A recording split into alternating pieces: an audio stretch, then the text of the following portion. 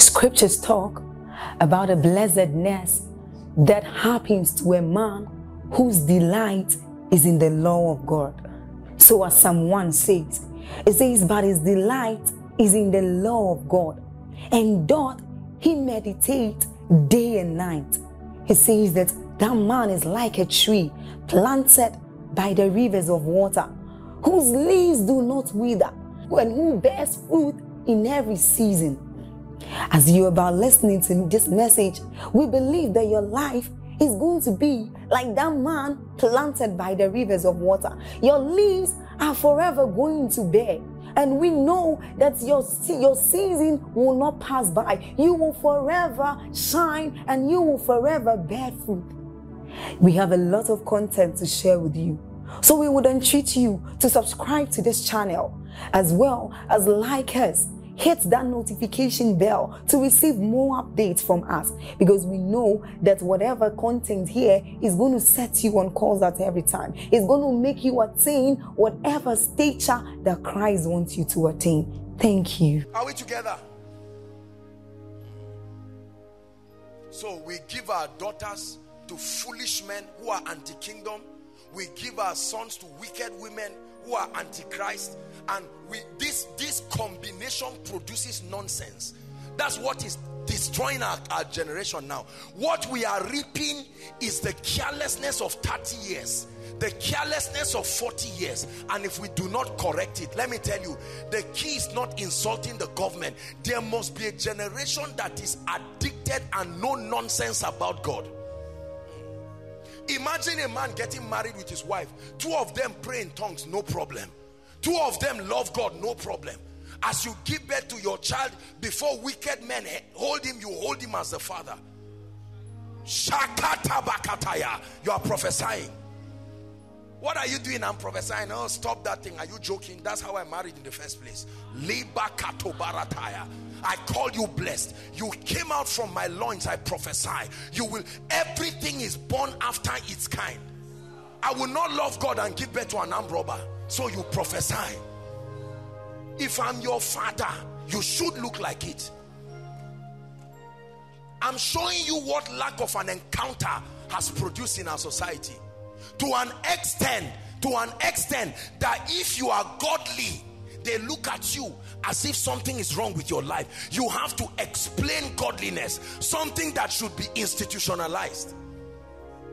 Go outside of Zaria and see a young lady. If a young lady likes a guy, do you know how she attracts him? She starts singing bad and nonsense songs, thinking that's what he likes. Are you getting the point now? So you sing all of the songs, thinking that by singing that, the guy will be attracted. Brothers, shout no way.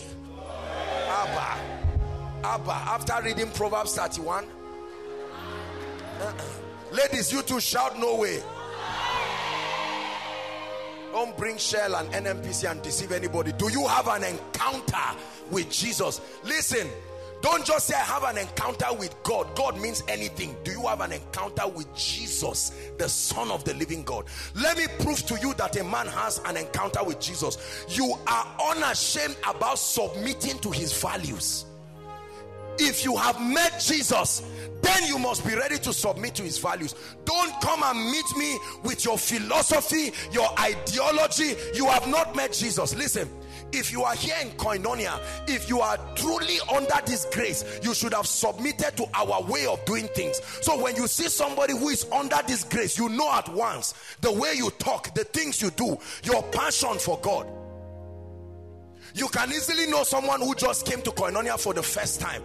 Sometimes people come to share testimonies here, and once in a while they can be a bit unruly or a bit vulgar, and I see the reaction in people. It's like, no, this is anti-Koinonia culture. I can see it in you. So why will you go out with somebody who just told you he's born again? Born again is like an ID card. You can see it is visible. This thing is, I'm speaking from my spirit.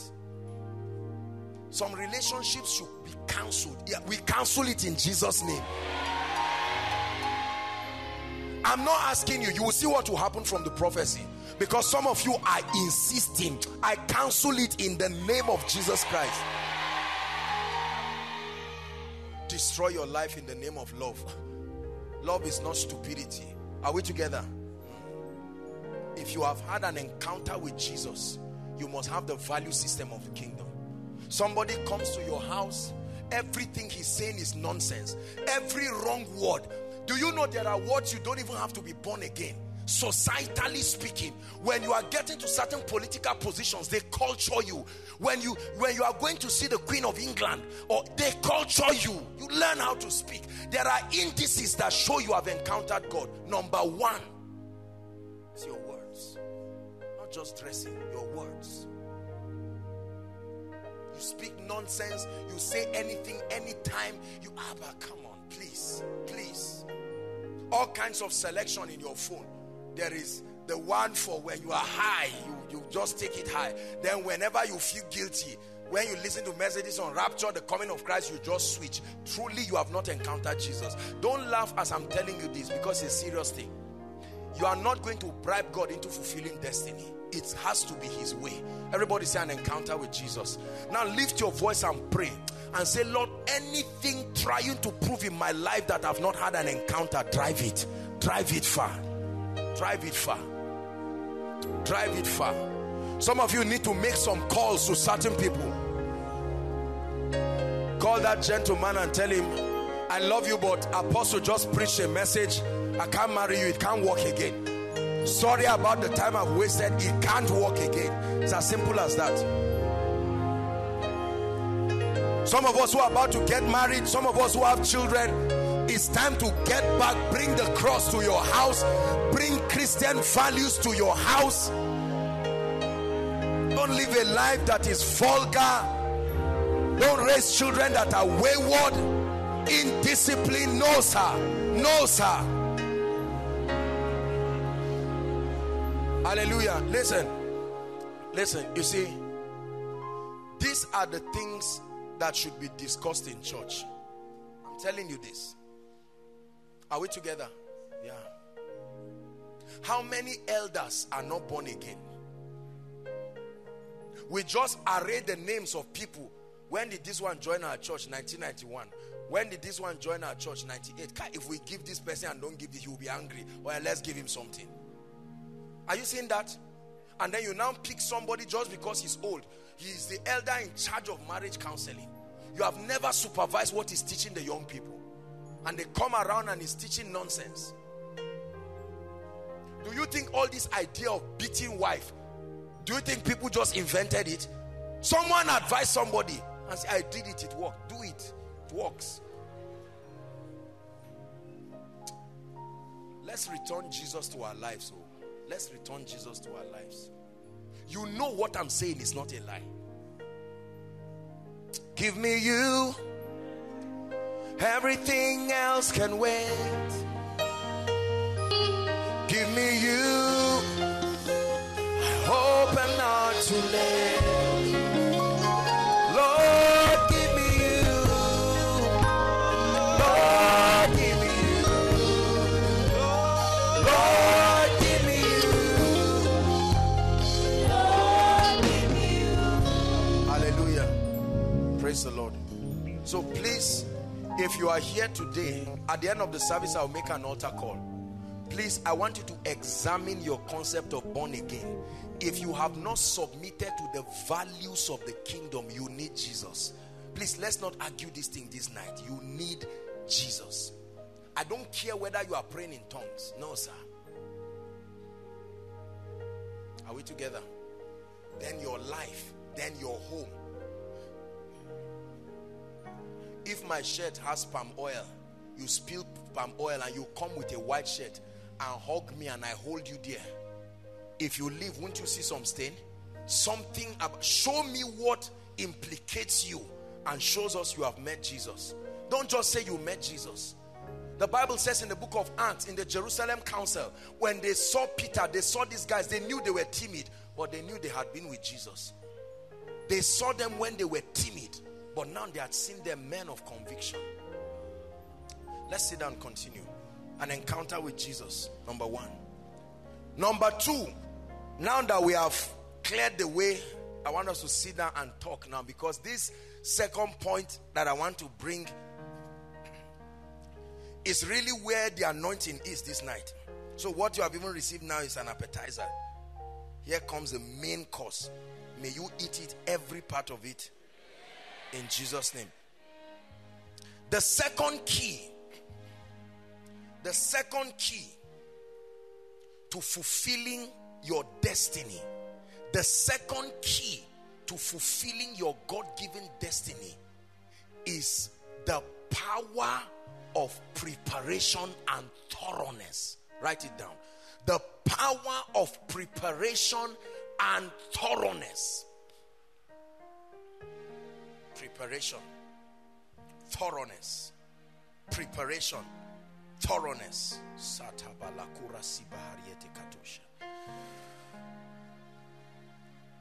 The power of preparation, the power of thoroughness. 2 Chronicles 27, please, verse 6. 2 Chronicles 27, verse 6. 2 Chronicles 27. I like us to read it. It's projected. 1, 2, read.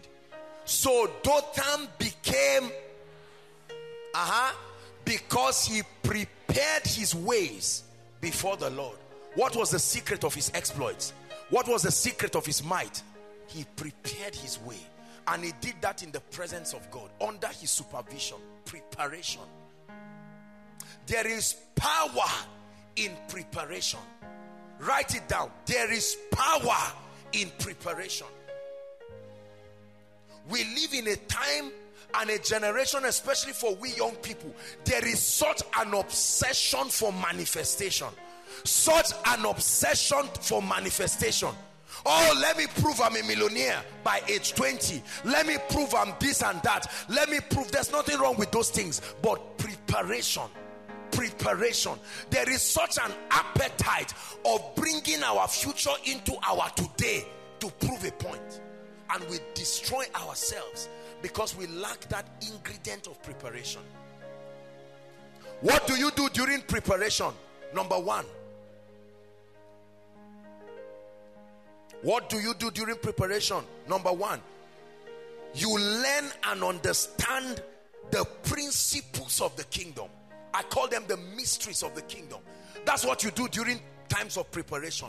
Your times of preparation are largely times of learning and understanding the principles and the mysteries of the kingdom. God has called me into an extraordinary ministry. God has told me I have an apostolic or a prophetic ministry. God has told me I'm going to the nations. Every time in my dream, I see myself changing people. Thank you, man of God. But what are you doing about it? Oh, I'm already buying suits. God has even shown me who my wife will be. That's not preparation. That's carelessness. I assure you, you will not arrive that way. Preparation. This great ministry that God is giving me, what will it take? What do I know? Do I understand administration? Do I understand finances? This great ministry will be fueled by the word and by the anointing. Have I understood the mysteries? Listen, I want you to put your life on a project. Find out all the tools you will be using in the place of destiny and begin to source for them. Find out. There are many tools we need. You need the anointing in the place of destiny. Have you discovered how to bring it and keep it in your life and multiply it in your life? Number two, you need access to revelation, the working knowledge of the word of God. What keys do you have in your hand? Show me the keys you are accessing and I'll see whether you will get to your tomorrow. Finances. Our destinies are capital intensive, so they require a lot of finances. Show me what mentorship. Show me what book you are reading. Oh, apostle, I'm doing business. You will fail. That's not the key. The key is to receive knowledge. The key is to change your mindset, not to offer products and services yet. That's the last step of the equation. We love manifestation. We love manifestation. I receive text messages all the time, and most of what people we like programs, we like events, conferences, conventions. Someone sent me a text that he had a vision that we're holding 6 conventions in Koinonia every year. I said shift that vision to the future. It's certainly not happening now. No. Convention for what? What is the meaning of the word convention? What is the meaning of the word conference? We abuse these things because we do rituals without revelation. Are we together now? Now is the time for building. Please hear me. Now is not the time for buying suits. Now is the time for buying books. Now is the time for buying the experiences of people. Now is the time for buying the pain of people. Buy their experiences. Preparation. I see many people who say they want to be men of God. I don't criticize them, but I'm just laughing. Because most people think all there is to ministry is to have the ability to throw somebody down. You are joking. If it was that easy, I guarantee you people would not be suffering. Benny Hinn came around Nigeria, and you see the number of desperate people. We all flocked in waiting to receive an anointing. What does that tell you? It's scarce. Genuine power is scarce. Make no mistakes about it. Do you know why many people do not rise? We are comfortable with average. Average will only bring you in the scene but never distinguish you.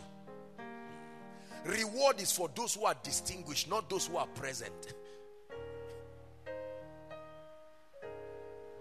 Is God speaking to someone? There is power in preparation. Let me tell you, when I started out in ministry, I didn't do many of the things many people are doing in life. No. That time, ask Ejimi, I used to walk with a bag. Remember my black bag? It had Bible. It had my books, the speakings of God to my life. I would always walk with it. Those were the times you see people who buy tape, Oyedepo's tape, maybe Pastor Chris, any other tape, and they are small rechargeable. They will raise all their money and buy rechargeable. Not. Many of us seated here, you do not have any device for hearing the word of God. You don't. But you have clothes. You are a young lady of 19, 20. You have clothes of a married woman of 35. It's not wise. It's a terrible, it's an extended version of foolishness.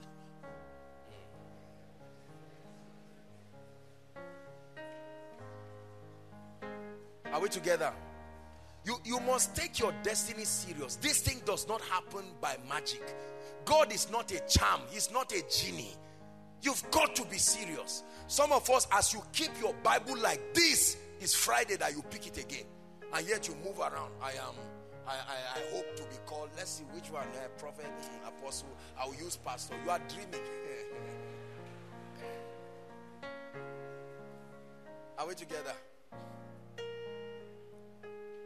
One gentleman sent me a text during miracle service that he was coming. I said, who are you?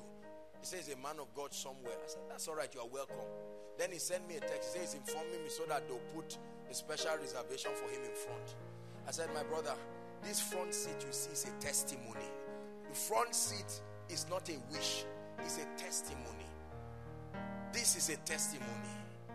You come and sit down, the seat will reject you. Have you seen that kind of thing? Where people, kings come and sit down, they say somebody dies. You don't sit down in a seat unprepared, sir. No.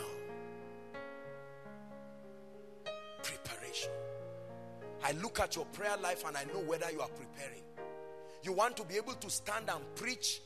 That's what kills a lot of men of God. They have not built that spiritual capacity. Don't you know that praying in tongues is like doing business? You are making an investment of strength into your future. A time will come you will not have the time to do 10 hours every day again. I can't pray for 10 hours every day. I'll be an irresponsible man of God because there are things to do. But there were times I would stay morning till night. I was building strength. He said, eat, for the journey is far. Brothers and sisters, some of you, now is the time to lock yourself. You may look stupid, but you are building an extraordinary ministry. You are already in prayer band 2 weeks. You say they don't know me. Please sit down, Jare, and work on your destiny. All this quest for recognition. I think they should know me. No, sit down. Sit down. There is power in preparation. Let your competence announce you. Let the grace upon your life announce you. You cannot light a lamp and put it under a bushel. But you also cannot put a lamp that is not lit on top. all this quest for manifestation, please hear the voice of the Lord tonight. That's not the way to do it. That's not the way to do it. Someone asked me a question, I don't know if it was a year or two ago, and said, Apostle, what are you doing with your life now? I told him, I said, I am preparing for an extraordinary life. He said, preparing? I said, exactly. You think this thing I'm doing is ministry? This is industrial attachment. My goodness. My goodness. My goodness. This is not close to what I've seen in the visions of the Lord. It doesn't even look like it. Compared to the koinonia God showed me, this is a cave. We are just waking up. Are you that inspired? Or have you started clapping for yourself and you want to build a camp around it? Affect my life, breathe on me. I look to you for life. Affect my life, breathe on me. I look to you for life. Affect my life, breathe on me. I look to you for life. Affect my life, breathe on me. I look to you for life. Let me come to your house and your room. Show me your library, and I see how serious you are with knowledge. Books are very important. They are a communication of your value for knowledge. When you buy a book, you are not buying paper, you are buying a man's pain. You are buying access to a man's testimony, people's mistakes at a platter of gold for you to study and understand. There are many people who don't read. Let me tell you, how you know you are not preparing for your destiny is excessive idleness. When I see a young man who is idle, you must be lazy or you are not preparing. Do you know the urgency? Number one, for most of us, over 95% of us, a mistake has already been made in our foundation. I hope you know. Some of us got born again at 26, 27. You are already behind. At age 14, Mary was giving birth to Jesus. You are 25, you are not born again. You are already behind schedule. Why should you be roaming up and down? In broad daylight, you move around and you see people just taking sugarcane, gisting, and then they come to someone else's house. How are you? I was just strolling. Are you free? And then they are offended when you say you are not free.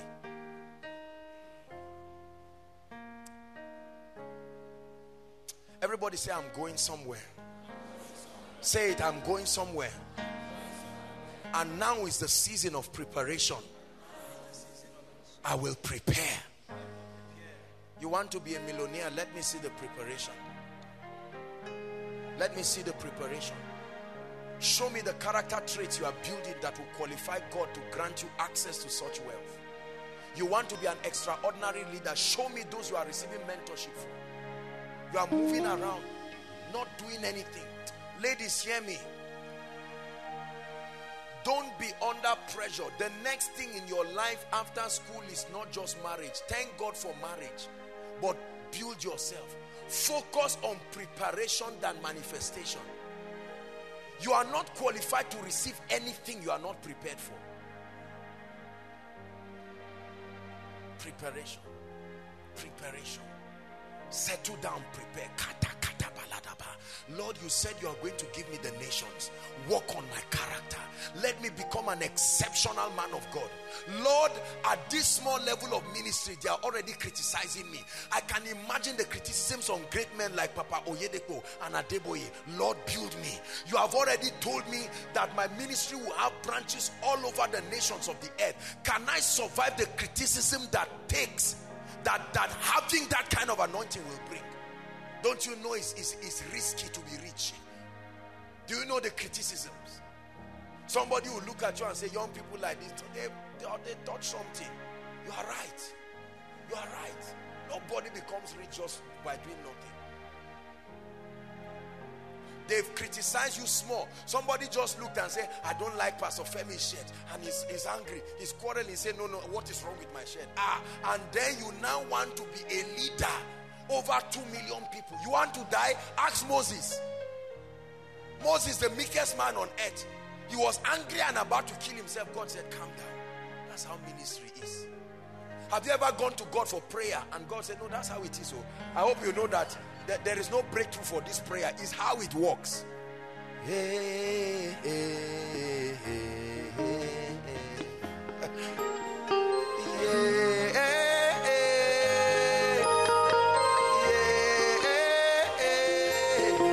hallelujah. I have a very interesting friend who wanted to organize crusade one time. The guy was passionate about souls. He was not passionate about finances. So he wanted to organize crusade. After the prayer, fasting, visions, everything, he didn't even start because there was nothing to start with. He couldn't even start. I told him, I said, well, these are the logistics that are part of ministry. And he was so disappointed and angry because in his mind, I was the sponsor of that crusade. I said, no way. God did not give me any vision. I am not the ram and the scapegoat. You heard from God. Flog out your way of funding that vision. Brothers and sisters, preparation is powerful. When you go through, you read books and you see how a man of God will tell you 12 years in his life nothing worked, and then you say that I'm 4 years, that means there's hope for me. That means it's not unusual. It's not like I don't have faith. Let's continue going. You study about a man who built his conglomerate. He will tell you he built 20 companies and they failed. It was the 21st one that is the one that is blessing you. And you say, I just built 3 and they failed. There's hope for me. You are learning. Preparation is giving you strength. A time will come, they look at you and they say, you claim to be a man of God's wife. Look at your husband, his mouth is looking dry. You are not feeding him. And you say, Abba, husband, am I not feeding you? You didn't prepare. Because if you prepared, you would have studied other men of God's wife and they would have told you this thing is normal. So as they are insulting you, you just say, oh, so that's how it is. Your spirit has been prepared. Anything you cannot take now is because you are not preparing. You will see a man of God lying down and think the place is cold. You lie down here and the heat will burn you because your skin, you know what they used to do for masquerade? They say they used to cook them so that nothing will happen. Allow preparation, cooking. So that while somebody is shouting now and saying, do you know Apostle is a herbalist? I know the woman that gave him power. And then you come and tell me as a concern. I say, Apostle, I respect you. They are spoiling your name. And then I laugh. I would have cried in 2006 or 7. But now, oh, come on. Prophesy to yourself. Say, myself, grow up. Say it, myself, grow up. There are many needless struggles we are going through because we are not prepared. You are not the first to be criticized. Are we together? You are not the first to go through challenges. You are not the first to go through disappointment. It's only because you have not studied others who had worse cases, so you don't have a basis for comfort. God is speaking to someone tonight. Preparation. Some of us are confused where we are now. You don't know whether to start a church. You don't know whether to start a prayer group. You are not the first to start ministry. Go and examine the top 20 ministries. How did they start? There was a day it was in their mind. Did they start a church service? Bishop Oyedepo did not want to start a church because at that time there were already too many churches based on him. So your confusion about should I start a branch fellowship is because of your level and your thinking. You are not the first to think like that. When you learn that, you will appreciate mentorship, because you bring your mountain and somebody just walks on it and says, is it this mountain? I remember 1981. Go and read the book. There is a solution for that mountain. Oh, man of God, our ministry is about to be thrown out now. We are owing 30 million. I said, just 30 million, I'm complaining. In 91, we were owing 500 million. And then you now sit down. You are hearing a man talking to you and he says, look, let me tell you what to do. Pray, give a seed, and go to bed. Nothing is as bad as it is. And then you conquer that. I remember when one time we held a little program and I was owing 30,000. 30,000. I was sweating. I didn't know what to do with my life. 30,000. It was from one book money somebody loaned us. It was so terrible.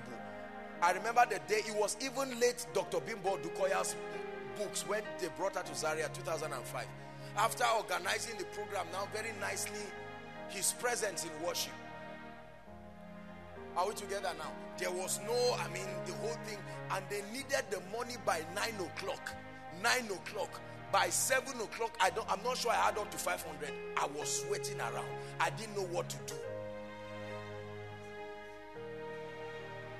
So now you are owing 8,000 and you are moving around. My blood, I think I'm having high blood pressure. Calm down. calm down. There is something preparation will teach you, that you will stand up and walk. God is speaking to someone. It is comforting to see those who have gone through what you are going through times 10. Find out what they did to come out. Preparation. And Dothan became mighty, unmovable. Let me tell you, I have studied the life of men in ways you cannot imagine. Studying their life built great comfort in me. Many of them were 10 times as ignorant as I am now, yet they were able to go through some things, and I said, no, at this level I even know more. There's no reason why I should fidget. It will work. To work. You are not the first to get married. You are planning for marriage and you just say, my budget is 1.5.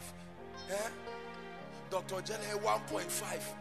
You are seeing a man with 2 children, you will not ask questions. Sir, 2 children means you married. What happened? What did you do? You know, see, it's pride to think your problem is new to everybody. It's pride. What is a mountain to you is a valley to someone. You are not the first to have carryover. Hey, will I stay or will they drive me? Please go to bed.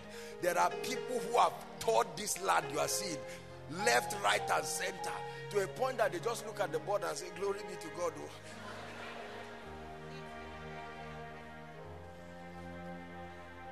Hallelujah. Fear is as a result of ignorance, and it's partly a product of not preparing.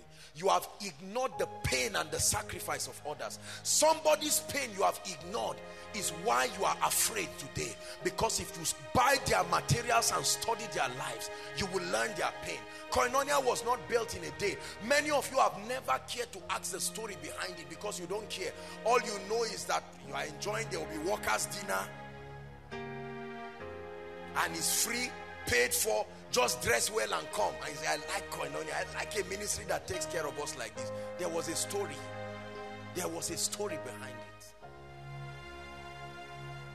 it. Preparation. You learn the principles of the kingdom. Preparation. That's the time of trial and error. Please hear me. That's the time when you are learning to handle the keys of the kingdom. Like a baby trying to hold a key and open a door. You will use wrong keys. You will use wrong keys. It's in the place of preparation you will know how the anointing works. So God will keep building you. You will read the books. You will listen to the messages. Then one day you and God will go on small IT. Somebody will now say, please, Pastor Femi, can you just pray for our little group? And you say, me? I mean, you are even calling me pastor. And then on that day you will pray. Some things will happen, others will not happen. You will first go with confidence. You have fasted dry. It's even dry. You went for the meeting. And then you go there. Before you start preaching, somebody is already shouting. And you're like, that means this is easy. Then every other person you lay hands on now doesn't fall. And you're saying, what's the confusion? I didn't lay hands on anybody. Somebody was shouting. The ones are now in direct contact with the anointing. So, preparation. You now go back. In one message you are hearing, you will hear a mystery that explains that operation. And say, this is what I did wrong. You have learned. You are learning. You are learning. Are we together? You are learning about finances. God told you will be a multi-millionaire CEO. All that you've held home and abroad in your entire life is 100,000. And you are working. One day God will give you IT. Somebody will just send you 400,000 and say, please, can you keep it for me for 2 weeks? And you find out your body is shaking, you can't sleep. You will get up, you are moving up and down. You say, should I touch this money and pay back quickly? You see a revelation that you are not qualified. You are beginning to see the effect of money. Then you learn from that preparation that money is a spirit. It's not just notes. It can do something to you. And you are now thinking 200,000 is in my account and I cannot sleep. What will happen if 200 million is in my account? Then you begin to respect every man who you see sitting down. He's a millionaire but he's drinking a bottle of water. It took discipline to conquer that. What are you ignoring by refusing preparation? Is God speaking to someone? You are preparing. You want to be a good wife. In the process of preparation, You will read a book and see that a man of God's wife, she will now say, God told me. When God told me, my husband did not yet know, and God was sending me to women to go and cook with them. And you say, the Holy Spirit will tell you now, go and do likewise. You will now say, Auntie Shade, please, can I come to your house just to help you? And while you are washing plates, you are asking her questions, and she's answering. What happens when a great man is angry? As a good wife, how do you treat, if your husband is a public figure, how do you shield him? You are not learning. You are only saying, this brother, God has been speaking. You are not seeing me. You will never see you, because God is not a wicked God to carry his servant laboring and just give you. No, you prepare. You prepare. Say amen. Stop claiming things carelessly. Sit down and prepare, and before you know it, you will see them in your hands. I respect people who are mighty yet understand the power of preparation. There are people you see in this koinonia, mighty men and women in the spirit, very mighty. You just see them quiet. Some of them have had one-on-one encounter with them. Their prayer life fire, their word life fire. The maturity and wisdom upon their life is uncommon. Nobody even knows them. They are quiet. God is preparing them. One day you will just see God will carry one brother and give them and say, where is this one coming from? Are you joking? Nobody comes from nowhere. People are preparing quietly. You are the only one standing where prepared people are standing, but you are not prepared. I receive grace to prepare. Lift your voice and pray. I receive grace. Lord, I see how I've been shortchanging myself. I've been acting like I've arrived. I've been trying to look rich. I've been trying to look anointed. By this teaching tonight, oh God, I receive grace. Grace, koinonia, pray. I stop complaining about what is not working. I value the pain of those who have gone ahead of me, and I make up my mind to draw from them. Shakata baratakaya. Leke bronze bariata lakoto subahaya. Hallelujah.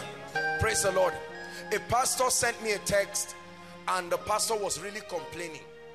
He said, man of God, God is increasing us in ministry, but right now I just discovered every other thing in my life has died. My prayer life has died. My word life has died. I still see miracles. I still see great things, but I'm so disorganized.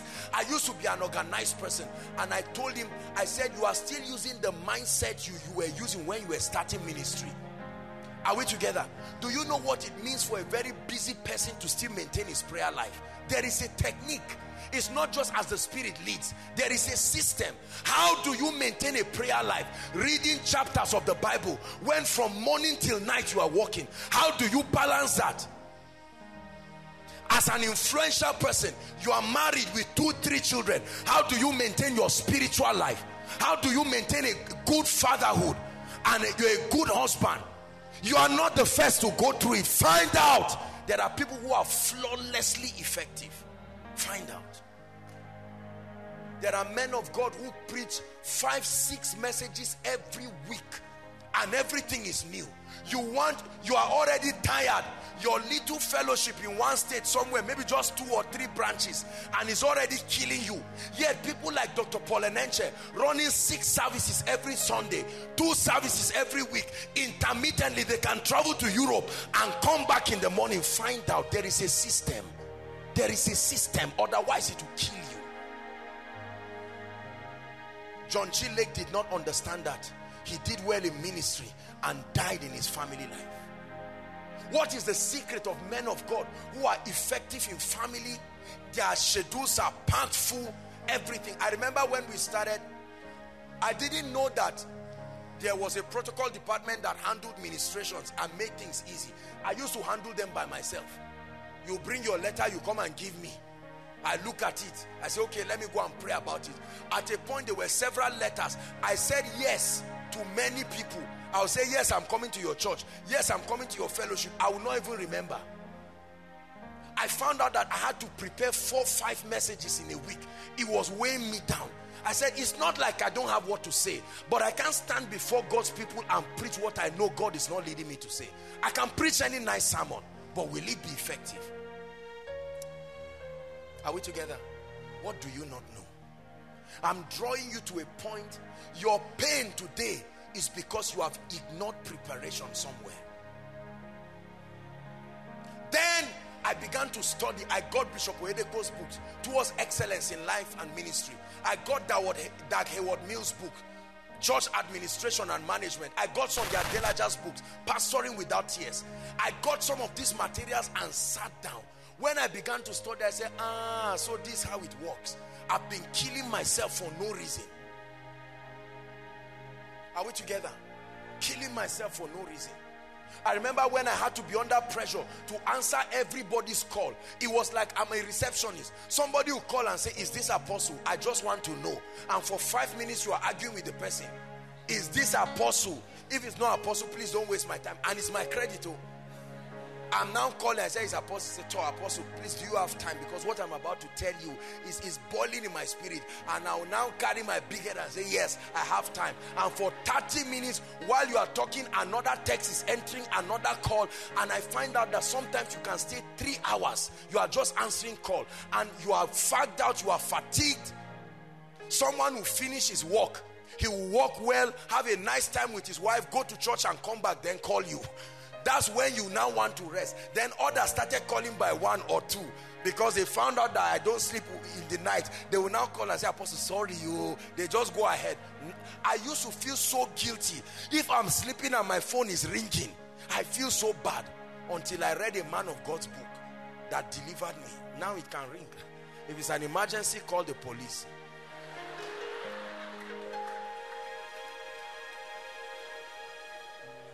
Yeah. People would threaten me and say, man of God, pride.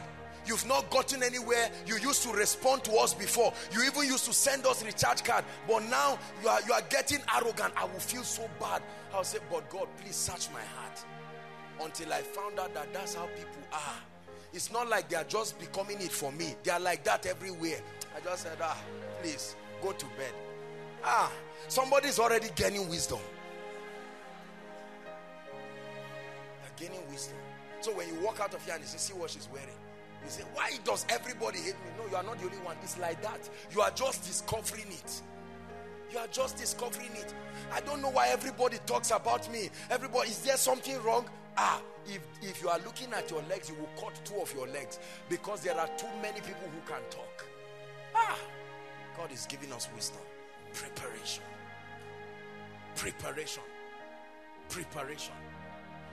There are some of us married people come to your house, you are under pressure to cook for them and give them everything. Let them not say we are not good. Let them say, let them say. Because you will find lousy people, they'll come to your house. Is there pepper soup in this house? You will think they are joking, they really mean it. You will rush, go to the market, buy cow. You think it's just a joke. You are not learning to grow up. You need to listen to people who have learned to manage people like that. 2 o'clock they'll come again. They'll say, sorry, we are here again. Is there still something for us? Then you will read a book that one determined young man one day walked up to them and said, please, visitor, we have a program in this house. There are times we have Bible study. There are times I'm just spending time with my wife. There are times we are spending time with the children. It is important to let us know you are coming. Man say, what is there? What do you think you are? Leave him. Let him go. Carry his trouble and go. At least you are free now. There is something you need to know to set you free. Most of this depression we are having is because there's something you don't know. So you sit down there and think people are talking about you. What will they be saying about me? What won't they say? Do well, they will talk. Don't do well, they will talk. So be used to it and enjoy your life. You see what preparation does for you? So you create a system of joy that is independent of the things around you, and you become a motivated leader. And everybody looks at you and says, wow, this guy is a leader worthy of emulation. Then your ministry increases because you have learned how to motivate people into excellence. Say amen. You have to learn the principles of the kingdom. Very quickly, there are 4 areas still under the second point. There are 4 areas that you must work on. 4 areas. that you must work on. Number one, you must contend for a comprehension of the mysteries of the kingdom generally. As regards understanding the word of God and applying it, understanding the word of God and applying it, you must contend for that mystery. You must know how to apply scripture to your life. If you want to be great, use your times of preparation to learn how to make the word of God work. Number two, you must contend for the secret to the anointing. In your place of preparation, you must find out. You cannot, it has nothing to do with ministry. You want to be great in life without knowing how the anointing comes, you are joking. So in your place of preparation, you have to find out. This anointing that has been responsible for the greatness of many, how does it come? Number three,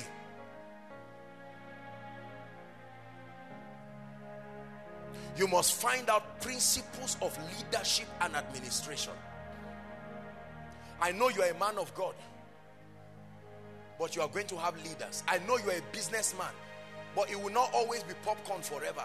A day will come, you have companies with offices. You must understand principles of leadership and administration. Number three, you must understand finances. You must, in your place of preparation, you must study finances.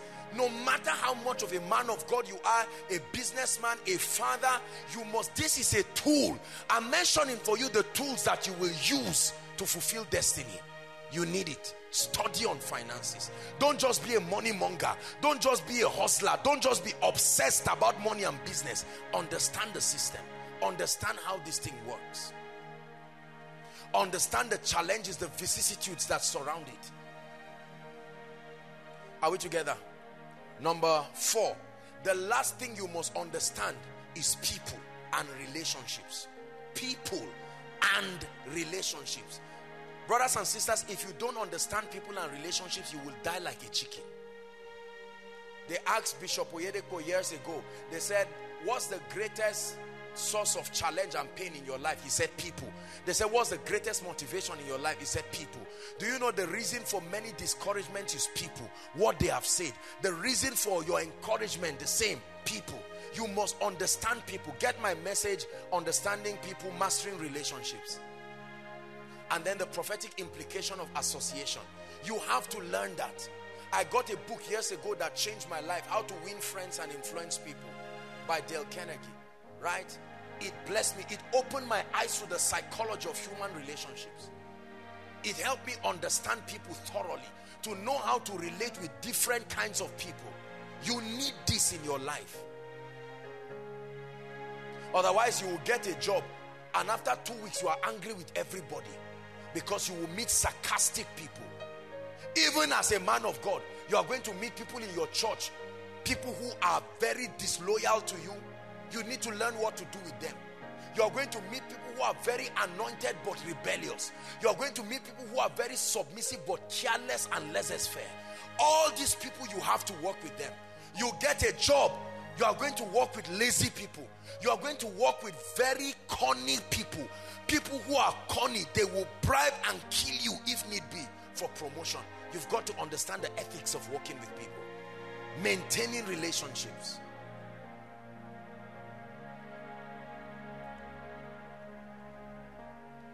Number three, the last point, action.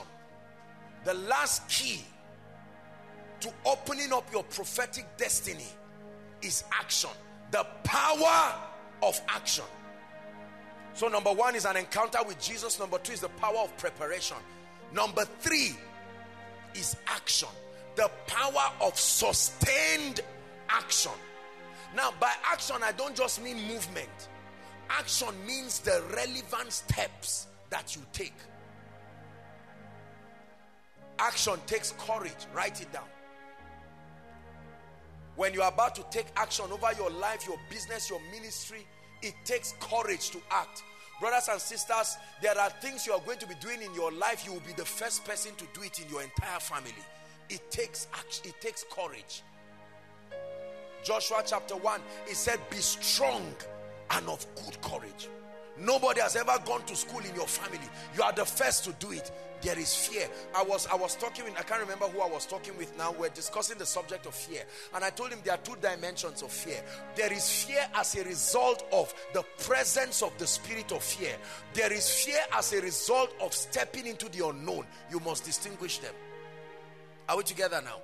There is the fear as the presence of a demon spirit. You cast that one out. God has not given us that spirit of fear. But every time you are doing something new or something extraordinary, that ability to push through something that is new will bring fear. It's not unusual. There are many of us here who have gone through certain sustained seasons of preparation, but action. Are we together? You are the first person in your house to get a job, and for many months you have not submitted an application because you are used to everything being done free for you. Are we together? You've not submitted any application, and the Lord is telling you, stand up and go to Benin and submit your application. Say, God, no.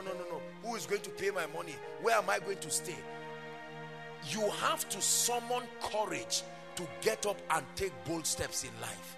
Are we together? Courage. Action requires persistence. There are certain times your first step will be the wrong one, but it doesn't mean you are wrong. The step may be wrong, but you are not wrong. Start the business, start the church, start the ministry. Action requires courage. Action requires persistence. There is an ugly ideology in the church that the moment people start things and fail, people rally around them. Are you sure it's God? And they destroy people's destinies. How many great businesses would have stood but for the advices from churches? How many great destinies? There are people who left certain precious jobs that God gave them simply because of an advice. If they are shouting at you like that, is it worth it? And then you leave it, and now you are suffering. Are we together? Number 3, action requires a system. Now, this is very important. You don't just act carelessly. You act based on a system. You build a system. You build a system around your action. For instance, when it's now time for you, God has called you and God has anointed you and told you it's time. You now sit down. There is a system. You can start a prayer group, a prayer fellowship. As God is bringing people, they are getting healed, they are getting blessed. God is lifting you. God is bringing people into your life. Most of the people God is bringing are not your members. Stop calling them your members and sons and daughters. They are your leaders in the making. Are we together? God never sends members. He sends leaders. They will come as drunkards. They will come as troublemakers. Your assignment is to prove your apostleship. Make them become what you have seen in the vision. They will not come ready-made. Action. You must build a system around it. We had a system like that when he and I was starting. We'll get people born again. There was a system. You got filled with the Holy Spirit, and then we were praying. And so when people got born again in 1 week, they were already on fire. A system around your business. You may now say, okay, let me now build a system. I separate business money from my personal finances. Maybe I open an account for business. I need to be serious now. Not that any money that comes is for the eating. You don't know which one is for your shop, which one is for you. So you eat everything and then you calculate and say somebody is stealing somewhere. No. So I remember 100,000 entered. Why is there 60,000? You ate it. It's your account. System.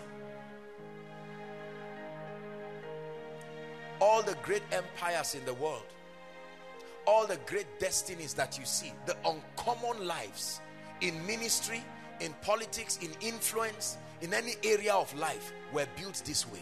This is the way people become great. They have an encounter with Jesus. That encounter brings them to a submission to his values. And the next thing, they plant themselves under a ministry or a platform or a spiritual family. Are you getting the progression now? This so that when you get people born again, you know what to do with them. When people have an encounter with Jesus, the next assignment is to create a structure or plant them under. The Bible says, they that be planted in the house of God, they shall flourish in the courts of our God. He said, in old age they shall be fat and flourishing. Hallelujah. Just like you are seated now you are hearing this, you are taking steps based on what I'm teaching. You will go back now, and because there is an anointing upon what I'm saying, you will not ignore it. As you go back, it will burn like fire in your spirit. You will begin to make decisions that are consistent with it. Are we together now? And you begin to see your life rise. You begin to see yourself improve. Then you can know that I'm going to be a good man. Not just because I think I'm good. I have studied the system that makes men good. Then I know I'm going to be a blessed man. Not just because I hate poverty. I've studied the system. I know I'm going to be extraordinarily anointed. Not just because I want to gyrate myself. No. I've understood the system. At that point, you can look at life and smile. It's called mastery. You can rise to a point where you look at life and smile and know that I have a great destiny. I have a great destiny. And you look at your life after 20, 30 years and it's nothing short of a life of glorious impact. On Eagle's Wings, a book written by Bishop David Oyedepo, I think to celebrate the 30 years anniversary of Living Faith then or so. I looked at everything, the progression on how he started, and I said, this is it. Consistent. I have studied many great men of God. That's how they started. Benny Hinn, Dr. Mike Murdoch, Miles Munro, all the great men that represent great mentors and fathers in my life. I look at their lives and I see consistently. There were times in their lives they were, for many years, it's like things did not happen. Even Living Faith with the kind of speed that it is experiencing now, there was a time it was stagnated. So you find out, because at this point your ministry is not moving, so you go back. What did they do? Oh, they fasted, they prayed, they met together as leaders, they readjusted certain things. Fine. Papa E.A. Adeboye, there was a time Redeemed was doing well, but it was stunted, and God told him that Redeemed needed to get to all the nations, but as it were, Redeemed could not cross certain cultures. He could not go beyond the south, and he went to the Lord, and then the Lord gave him a formula. He gave him a secret.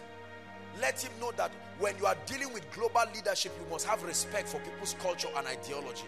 It's quite selfish to want people to completely bend to subscribe to your culture. Kingdom culture, yes, but your sociological culture and paradigm, it may not be possible with every place. And so he opened up and painfully created that flexibility. So you can see one Redeemed branch that looks like a contemporary church and all of that, and then you see another Redeemed branch, youthful, another Redeemed branch still, holding on to certain values. He just focused on the core values that represented the foundation of the ministry to preserve it, but then gave the flexibility. And now Redeemed is everywhere. Festival of Life in UK is as if, you see them everywhere there. France, everywhere, Redeemed, because of that secret.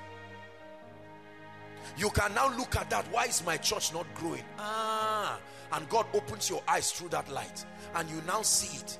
Oh, the reason why my church is not growing is because I hold on to my values, but probably I impose every value, both spiritual, cultural, sociological, on people, and that value is restraining people. That may be just the key. You need to adjust, and then all of a sudden you find out that your ministry becomes a habitable place for people. Action. God is challenging some of us to take action. You need to take action over your finances. You need to take action. There are different action steps you can take. You can begin to read books every day. You can listen to messages every day. You can get up and subscribe to direct mentorship as much as God grants you grace.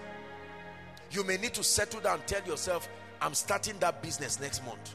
I'm starting it. I have prepared. I have paid my price. I am starting it. I will start it. Or you can say, this month of November is dedicated to scattering my CVs around. I will anoint it. I will pray. I brought it for miracle service. They have prayed for it. Now God is waiting on me. I will scatter it all around. Hallelujah. Action. We are enjoying koinonia today because of the power of action. We are enjoying what God has done today because of the power of action. Listen, when will the generations tied to your grace reap the benefits of the action you are taking, or otherwise? Whether or not you move, time is moving. Whether or not you move, time is moving. It is important to move with it. Time is premium. The only way to redeem it is to use it well. You don't save time, you use it well. You redeem it by investing properly in it. Koinonia, I bring you a word today. There is a prophetic destiny for you in Christ. You have been escorting men. Some of you, after tonight, you've got to sit down. Brothers, look at me. After tonight, some of you, when you go back home, don't sleep. You need to carry a chair and sit down outside and just carry a clean sheet of paper and say, what am I doing with my life? This is not the way it's supposed to work. You have been joking around your destiny. You are getting old. Things are not working. There is nothing working in your life. Finances, you don't know anything about it. Fatherhood, you don't know anything about it. That sense of maturity, leadership, you've not built anything. Time is going. You have to give yourself a sense of urgency. A day will come, God will demand accountability for the grace and the life and the power and the strength that he has given you. He said, I must walk the works of him that sent me while it is day, for the night cometh. It's time for you to begin to study the Bible. It's time for you to begin to study the Bible. You want to become a great man of God. You don't know the Bible. You're going to crash land. You will be tired. Your members will be weary. They will leave your church and go somewhere else. Simply because you do not have the word. You are not instant in season. He tapped Elijah and said, eat, for the journey is far. I want to round up. Are you preparing? Are you preparing for your life? Sister, are you looking for a man, or are you preparing for marriage? Brother, do you want to marry by fire, by force, or are you preparing? Marriage means a wife. Marriage means children. Marriage means the troubles that can come from in-laws. Have you positioned your spirit to manage it? Marriage means leadership. I want to start a business. CEO of what? Have you studied it? I want to become a great man of God. I want to be president and founder, or GO. All that one is stories. Uneasy lies the head that wears the crown. Are we together? Listen, I made a decision years ago.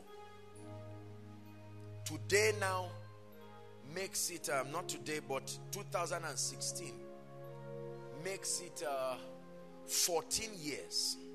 14 years when I made a quality, intentional decision. Now, I'd been walking with God.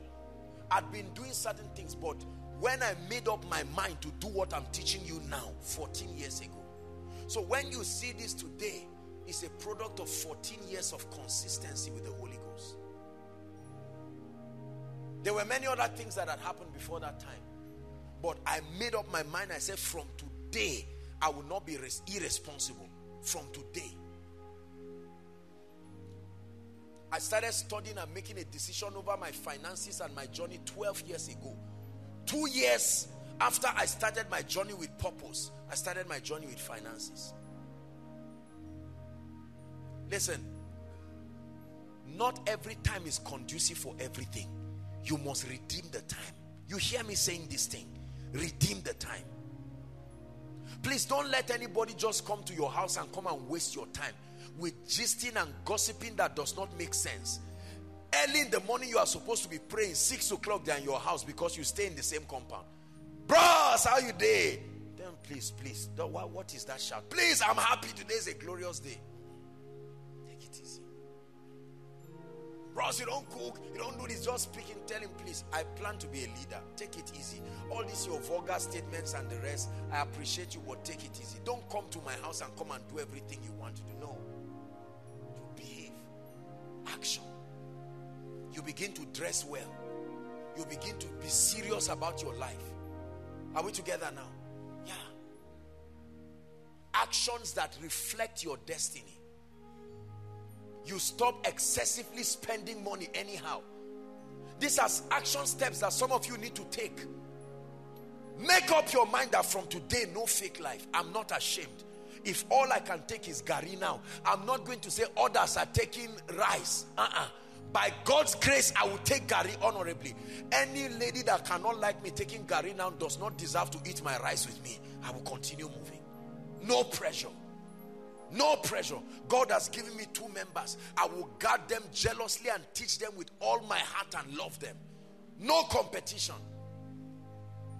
Are we together now? I open an account. I'm saving. I am disciplined. Can't be a student and you are buying a phone of 10,000, 15,000. It's not wise. You are destroying your future. That 15,000 can buy you a book. 15 plus 1 secrets to a happy home. I think something like that. Dr. Mrs. Enenche, 500 naira, 1,000. You change your life. Are we together? God blesses you with 10,000 naira. You go and buy materials and dress well. Dress well. You don't look irresponsible.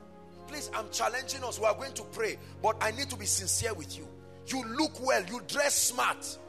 You start learning certain ethics. When you are going before the presence of a great man, you don't look foolish. You destroy yourself. Now you begin to learn that not every opportunity opens every time. There are some of you here, brothers, you don't have one good suit. One good suit. You can budget for it. One good suit, so that the day God opens a door, you have something nice. You keep wearing all these rags that people wear around looking like fools, and then you smile around it. No, you will never be great that way. Are we together?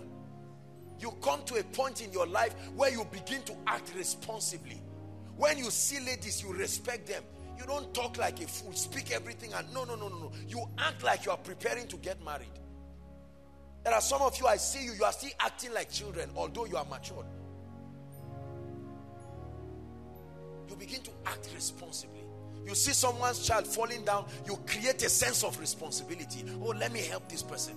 You are taking action that is opening doors for you. You see a man that is anointed, you don't just stand, let's see what he's saying. Pastor Alpha, what does he even have to say? No. The law of honor. See, there is a way you look at someone, you know he has grown up. You know he has grown up. Are we together? Let's take steps for our destiny. You may not like what I'm teaching you tonight, but just like others who are saying thank you now, you will say thank you tomorrow. I guarantee you. You may not like me for what I'm teaching you now, because for some of you, I'm challenging you. Listen, there are some of you, especially ladies, because you are very beautiful. Your beauty makes it such that anybody who comes around you likes you. So there's nobody to really tell you the truth. My name is Joshua Selman. I'm telling you, you have to settle down and be serious with your life. You cannot float around a destiny full of flattery. Somebody has got to tell you this is wrong, this is right. The person who challenges you is the person who loves you. God is using me to do for us now what some of us did not get at home. And I will do it well. You may not, if you like, don't hate me, no problem. But you will thank me tomorrow. I love you too much to leave you the way you are. Stop all this childish play. Stop all these irresponsible things people do around. Gossiping around, misbehaving. Some of you have already collected phone on credit. Go and return it. You don't need that kind of lifestyle. Oh, please, hey, Jimmy, can I use your trouser for 2 weeks? No, you are acting like a child. Can I use your shirt? I like your phone. Can you borrow me? I'm traveling somewhere. All these things are attitudes of children. When I was a child, I thought like a child. I acted like a child. I spoke like a child. Now that I'm a man, what do? I lay aside these childish things. Have you laid aside these childish things? Or are you just growing old? Maturity. Let me come into your room or your house or whatever and see it nice. I look at you and I see how careful you are. I don't come into your house and I see your fridge spoiled, your TV spoiled, your table dirty, your carpet dirty. and I just see her, you say, Apostle, you are welcome, may his presence. No, you are not showing responsibility. That's the same way you will be an irresponsible man. The fridge will spoil, you say my wife will fix it. You are not already assuming responsibility. God cannot give you a great ministry. You can't fix your fridge of 1,000 naira. You want to fix lives? No, sir. Are we together? You wear clothes that are torn and dirty. You don't care? No, sir. You have to behave well. Say, in the name of Jesus, from today, I make up my mind that I will fulfill destiny. Say it again. From today, I make up my mind that I will fulfill destiny. Give me 2 more minutes and then we'll pray. How about bad friends? I can't round up without talking about that. Show me your association and I show you your true values. Show me your association. Whether you went to the same primary school, secondary school, it was your chief, your best man, whatever. Sam is laughing because I wanted to say chief bridesmaid. Praise God. All this solidarity to wrong friends, you've got to make up your mind. You see, I've been saying this thing. Do you know, some of us, if only you can leave your bad friends, your journey to a good life starts. Especially for us ladies. Especially for us ladies. You love God, but the moment you meet them, they come with their wrong ideologies. And then they force you to have to believe it. You just came back from church and now you are making up your mind, I will be responsible. And someone goes, hey, Gisdeo, ladies can sit down. You know that's what you just repented of. But because of the presence of that friend, you say, Todd, just tell me. And you now keep listening. Before you know it, you go back to your vomit again. May God deliver you this night. The courage to let people know you are serious about your destiny. See, I don't know what is it. This our ego thing is what we have refused to take out of the way. If I tell this person, sorry, you are interrupting my destiny, they will feel bad. They will criticize me. So what? So what? Make up your mind. Are we together? Make up your mind. This night, in the name of the Lord Jesus Christ, make up your mind and say things will change. I pray that you will really change. In the name of Jesus Christ. I pray that you will really change. In the name of Jesus Christ. There are many other things we need to change about. Some of you have up to 20 relationships. Consciously, you don't care. To you, it's a symbol that you are a fine girl.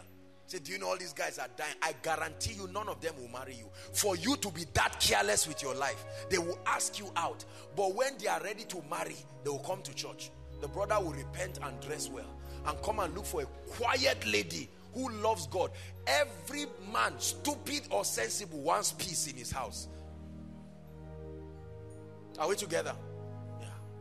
So some of us pride ourselves. There are good brothers coming. They love God, they fear God, they are coming, but you are there busy doing your emotional razzmatazz with all kinds of people. You are growing old.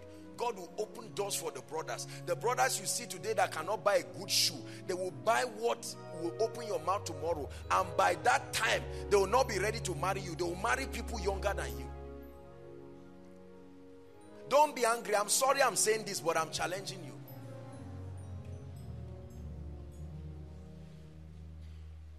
And brothers, don't think what I've said now is a license for you to be foolish. Because some of you deserve no almost forever until you do something with your life.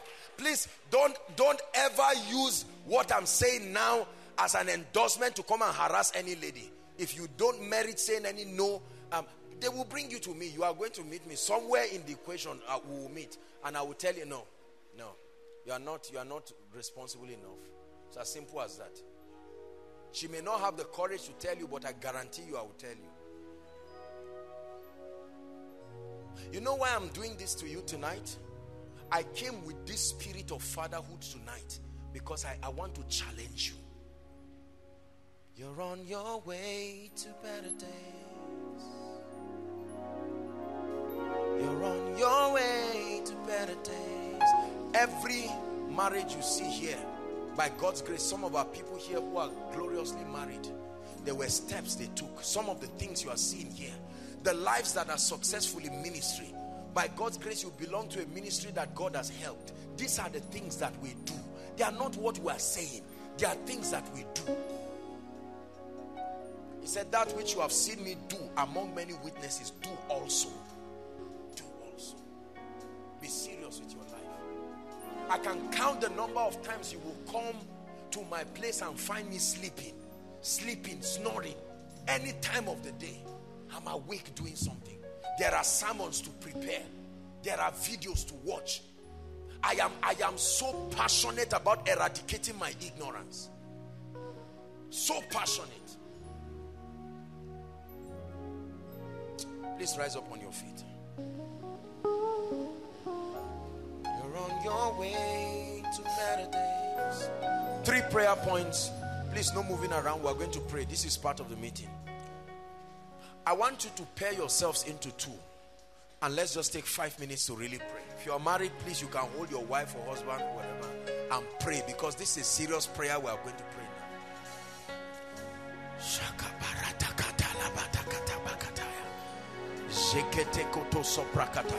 Lift your voice and begin to pray in the spirit in 1 minute.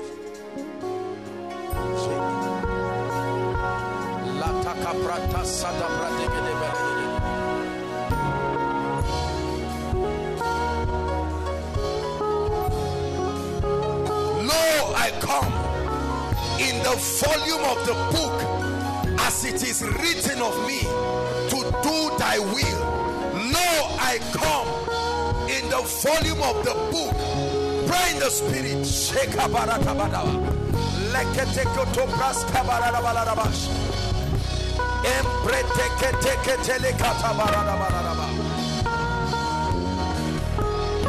Hallelujah. Hallelujah. Prayer point number 1. Lord, I vow, I make a covenant with my destiny, a covenant of seriousness and purposelessness. From today, I make up my mind to be serious and to be purposeful. Lift your voice and pray. Lift your voice and pray. Young and old, male and female, those following online, I enter a covenant with my destiny. I must fulfill destiny. From tonight, I decree and declare in the name of the Lord Jesus, no more joking, no more playing games with my life.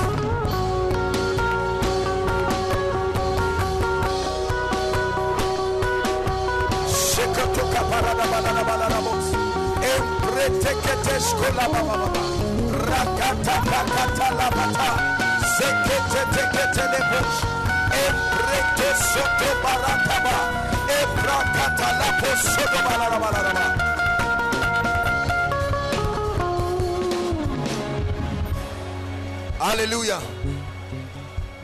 Please make sure you pray. Those outside, make sure you pray. Something is happening. Prayer point number 2. You are going to pray and say, Lord, every knowledge I need, every light I need to prepare me for an extraordinary life, please reveal it to me. Lift your voice and pray.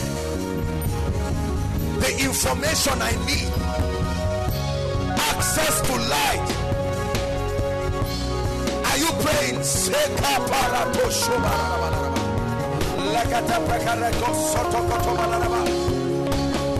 Take away ignorance, financial ignorance, ministerial ignorance, leadership ignorance.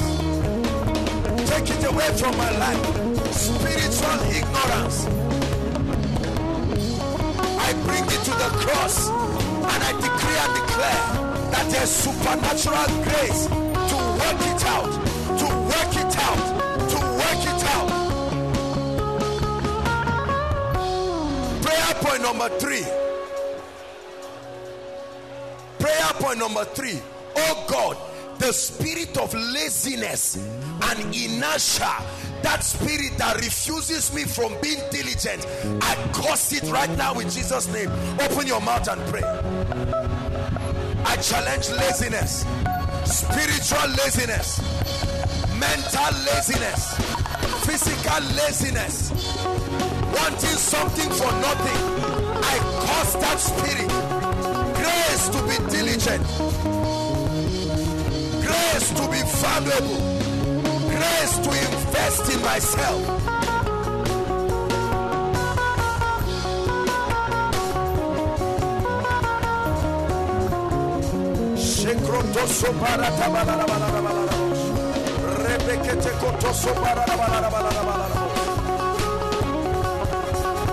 Hallelujah. Hallelujah. Two more prayer points. Father, destroy the appetite for premature manifestation.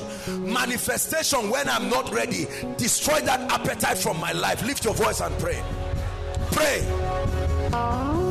Premature manifestation in business, premature manifestation in ministry, premature manifestation in family life, premature manifestation in leadership. I receive grace. I receive grace. I receive grace to prepare. Like Jotham, I prepare my ways before the Lord, and so I walk strong and mighty. Grace for preparation.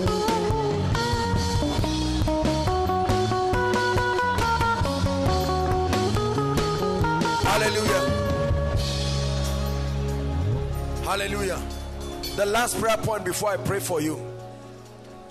The courage, the discipline, and the diligence to take necessary action. Because some of you, the season you are in now is the season of action. You can't prepare forever.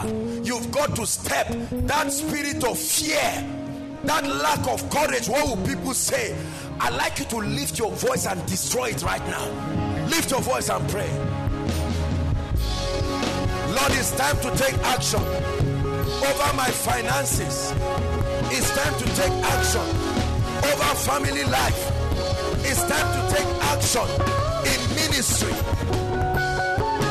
The action that will move me over my career, over my job. It's time to take action.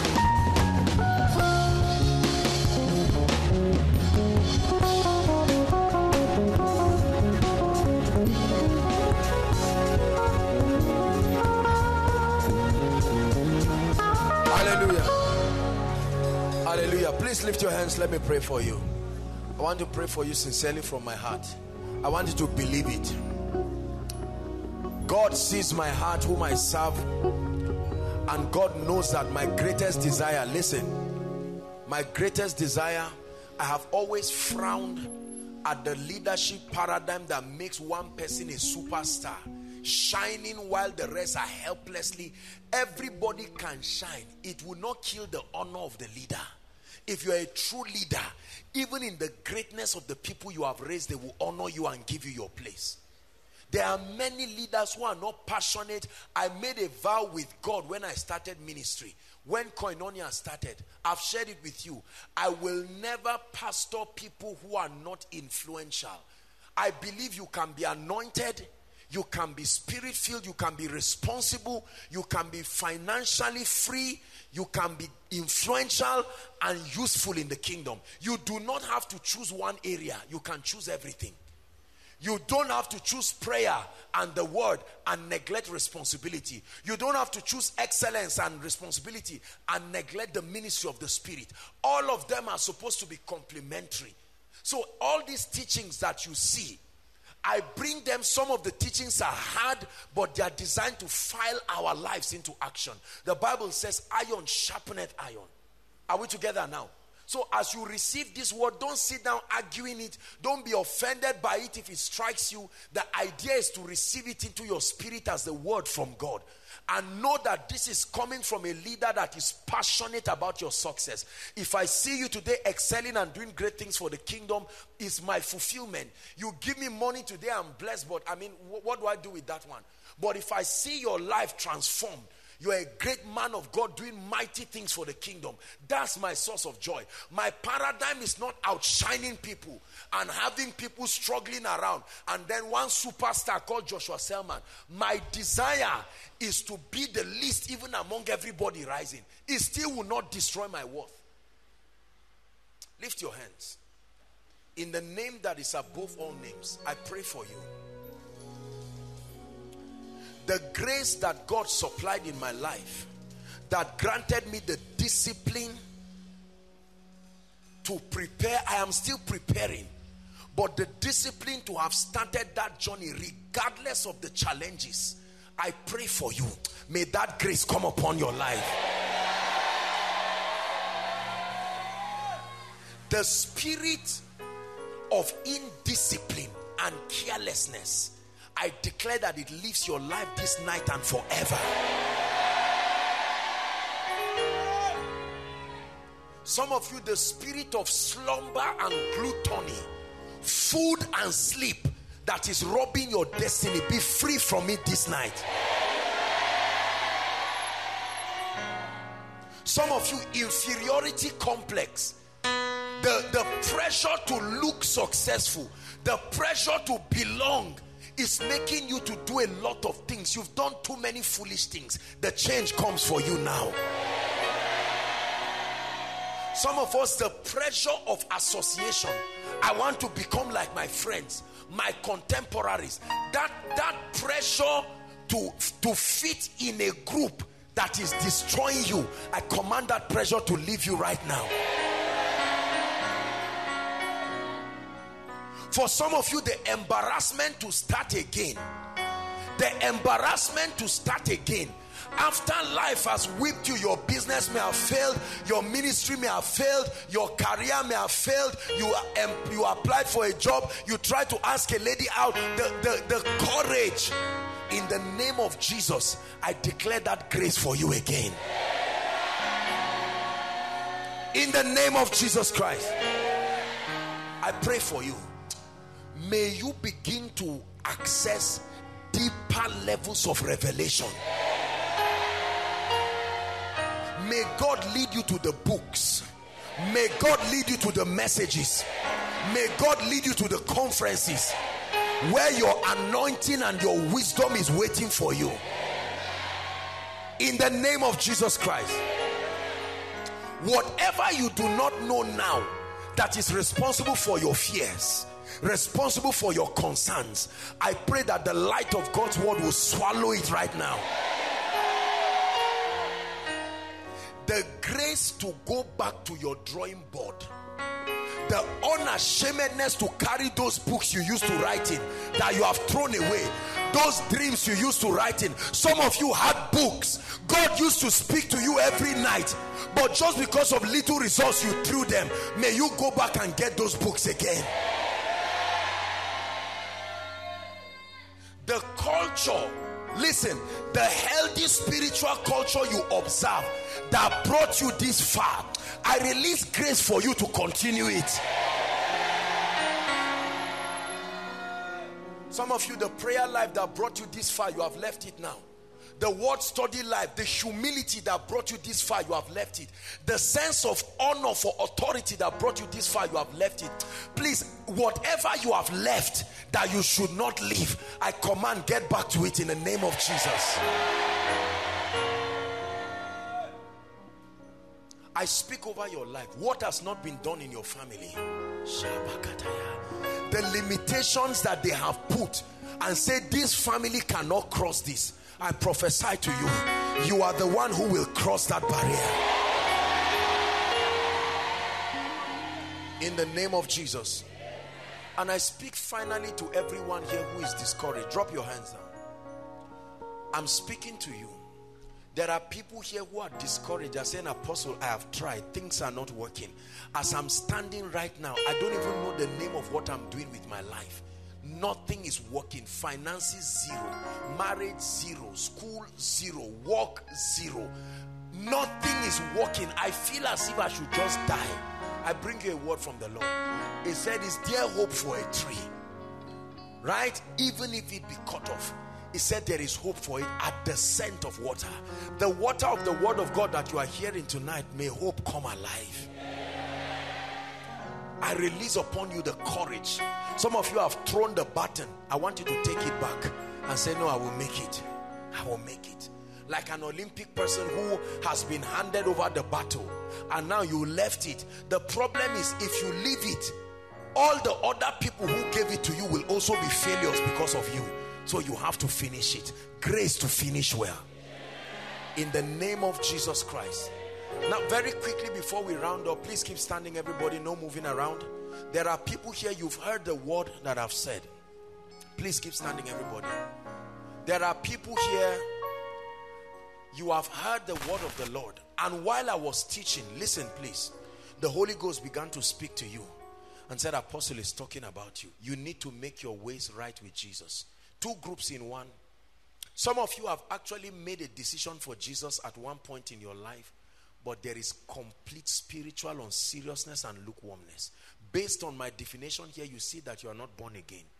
You may have come to recite a prayer, but sincerely you have not submitted to the values of the kingdom. And then there are those who have never truly made a confession for Jesus. You've been around Christian things, but as you began to hear me teach, the Spirit of God told you, this is it. This is where I've been trying to lead you. You are a great man, you are a great woman. This is where I've been trying to lead you. I'm going to give you a few minutes. Our time is up, and wherever you are, there are many people outside, I believe many people inside, and thousands following us online. The beginning of your journey to destiny starts with an encounter with Jesus. I want you to please walk out here. Don't waste our time. No sitting and thinking about it. I want you to walk and come here and say, man of God, pray for me. I want to start all over again. God bless you. God bless you. Keep coming. God bless you. I know you heard the word. I know the Holy Ghost spoke to you. Rebels don't run away from him. Rebels don't come to him, sorry. They run away from him. Keep coming. No cajoling. No cajoling. Jesus is calling you. Those outside were waiting for you. Don't say we came with a family, they are seeing me. Tonight is nobody's business. Those online, you may not be able to walk and come here, but I guarantee you can open up your heart. You are about to make a decision for Jesus. He said, if you are ashamed of me before men, I will be ashamed of you before my Father. I still believe there are more people. I still believe there are more people outside. There are still more people who need to make up their minds and say, Jesus, I come to you genuinely. I'm tired of faking it. I mean business with you. Hallelujah. Thank you so much, brothers and sisters. Look at me. That I'm leading you to make this decision does not mean I'm better than you in any way. Some of you are crying. Don't be ashamed of your tears. It is a genuine decision that will begin your life. Are you hearing what I'm saying? Do not be ashamed. Listen, I'm serious with what I'm saying. There are still two people outside. The Holy Spirit is telling me they have to come out here. Come out. Come and join them now. Come and join them. There are still two people outside. The Holy Spirit is speaking to me. There are two people outside. The Holy Ghost, please don't waste our time. God is speaking to me. There are two people outside that you should come and join. I'm just giving you the word. Whether or not you come is up to you and God. But the Lord is telling me there are two people that he has spoken to them. Come and join them quickly. Quickly. Now, those of you in front, listen. God bless you for your courage. Hallelujah. Listen. God does not condemn. Men condemn. Religious systems condemn. But in koinonia, the first of our core value is love. I don't care what you have done. I don't care how bad it has been. God can give you a new beginning. Are you hearing what I'm saying? But make sure that your coming out here is not an emotional decision. The grace and the strength of God is available for you, but you must make up your mind. Lift your right hand to heaven. Jesus is here watching you. Take away Joshua Selman from your mind and see Jesus, the Lord of your life, giving you a new beginning right now. Say after me, seriously and sincerely. Say, Jesus, I have come to you, the only one who can help me. This night, I hand over my life to you. I've tried managing it by myself and it has not worked. Tonight, I hand over my life to you. Be my Savior, say it. Be my Lord. I receive eternal life into my spirit.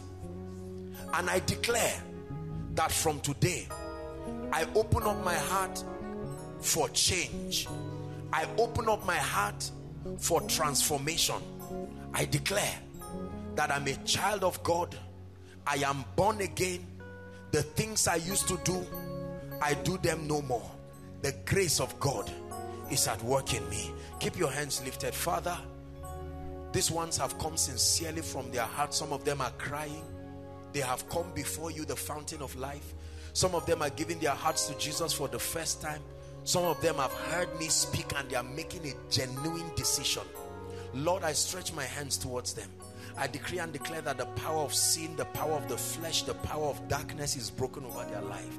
They have exercised their will. May your spirit find expression in their lives. In the name of Jesus Christ. From today, grace for you to live a victorious life. In the name of Jesus Christ. In the name of Jesus Christ. Thank you so much for making this great decision. I want you to follow someone. There's a gentleman waving his hands. Please, all of you in concert, just follow him. They will have your details and will follow you up. And then please hold on. Tuesday this week now, please by 4 o'clock, all of you should be around for our prayer meeting at Rema, 4 o'clock Tuesdays. When people get born again, the system here is that you should be part of the prayer department for at least 1 month. It will help your spiritual life. Praise the Lord. May the Lord bless you. Appreciate them, everyone. Thank you. Thank you. Trust in the Lord with all your heart and lean not on your own understanding. In all your ways acknowledge Him, and He shall direct.